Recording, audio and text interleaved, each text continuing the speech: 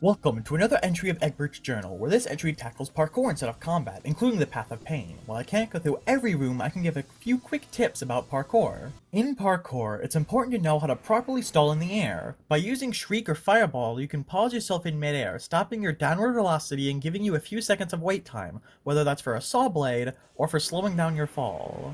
It's equally important to know how to wall stall by using your super dash to pause yourself, but letting go before it fully charges. I'd also want to quickly mention that timing each pogo is more effective than spamming it. Finally, you should watch other people beat it. I can at least attest that watching how other people do it can help you learn what bad habits you need to break. Let me know if this helps, and tell me if I should make a specific video dedicated to rooms in the Path of Pain, and a more in-depth explanation of parkour in Hollow Knight.